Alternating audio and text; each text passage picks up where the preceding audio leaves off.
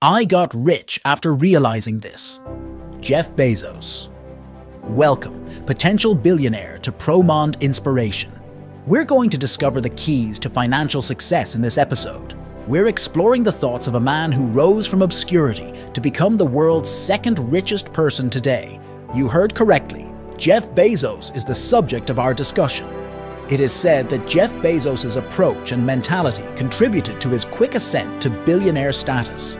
The fundamental realization that made Bezos the richest person in the world was that success is driven by a mindset rather than just money.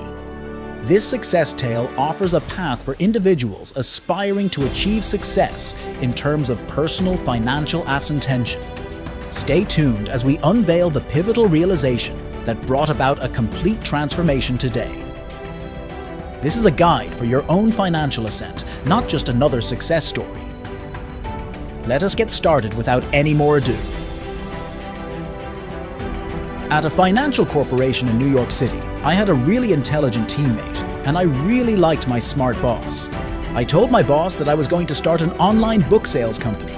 He took me for a walk through Central Park, listened carefully to what I have to say, and finally said, "That seems like a really good idea, but for someone who didn't already have a good job, it would be an even better idea. You can follow one of three career paths: calling, professional route, or employment. Furthermore, if you can manage to live out your calling, that's significant because it means you've struck gold." Jeff Bezos stated to me when we first met 25 years ago, "Dave, I'd like you to invest in my company. What do you do with your time?" "I'm going to open a bookstore in my garage." "Okay, I'm going to put it online. Online orders are placed by customers and I ship from my garage. However, Dave, I guarantee that if you invest money in me, I will become the wealthiest person alive eventually. I will surpass $100 billion.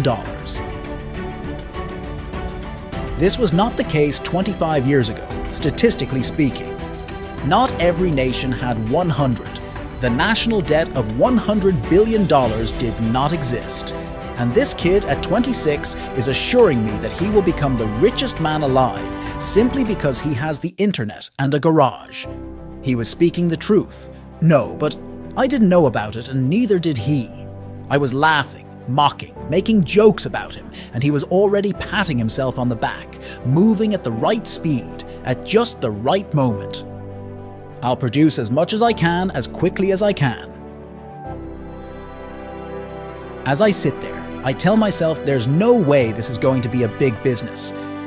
Take up a hobby or interest that you are genuinely passionate about, rather than following the latest trend and passions. That being said, I had to decide whether or not to give it a try, which was a difficult choice. I never thought I would regret trying and failing. I also got a strong feeling that deciding not to try at all would follow me for the rest of my life. I'm happy that, after giving it some serious thought, I decided to follow my passion and take the less beaten route. When I was younger, I used to be an inventor in my garage. I made an automated gate closure mechanism out of cement-filled tires, a solar-powered oven. It didn't go well when I tried to trap my siblings with an umbrella and baking pan alarms. She gave me encouragement to follow my lifelong ambition of being an inventor, a military phrase that I especially love. It also says, "Slow is smooth, and smooth is fast." And I have seen that in every project I have ever worked on. It's the kind of thing that genuinely enables progress. In terms of difficulty and achievement, I think my recommendation would be to focus more on your decisions and hard work than your gifts. You want to make the most of the things that you are fortunate enough to have in life. You never know what kind of gifts you are going to get thus. You might be a very talented mathematician. It can be quite easy for you. That's the kind of present. But improving that maths and taking it to the next level may be really tough and labor-intensive, needing a lot of sweat. That's a choice. You really can't take pride in your gifts since they were given to you. You have to accept accountability for your actions by making the decision to put in a lot of effort and take on challenging assignments, but you can also show them your appreciation. You ought to feel happy with the choices you made. You have the power to choose the course of your life. Our choices, not our innate abilities, define who we are. Everyone in this room have extraordinary talent. I have so many gifts at my disposal. You can never really be proud of your gifts because they were given to you. It makes no difference if you are tall, have extraordinary math skills, are attractive or handsome, or have any other attribute.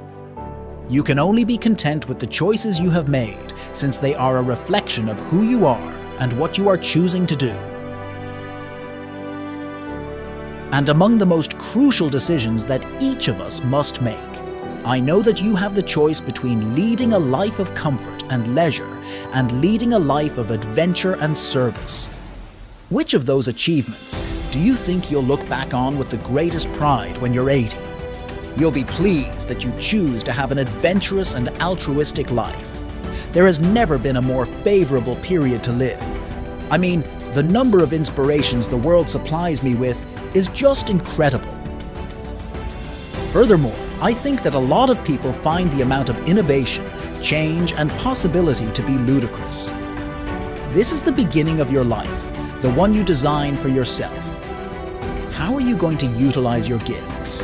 And what choices will you make? Will you be your own tutor, or will you follow your own desires? Will you follow tradition, or will you be creative? Which life are you going to pick? One of leisure or one of adventure and service? Will you wither under criticism, or are you going to follow your convictions? Will you continue to bluff if you are shown to be wrong, or will you offer an apology? Will you guard against having your heart rejected? When you fall in love, will you relax, or are you going to err on the side of boldness? When times are hard, are you going to give up, or will you not give an inch? Who will you be? A cynic? Perhaps you will become a builder. Will you have shrewdness? Will you injure others? Or will you be kind? When you figure out a way to provide people with the tools and services they need to express their creativity, you know you're onto something special. You know how lucky you are if you have a career.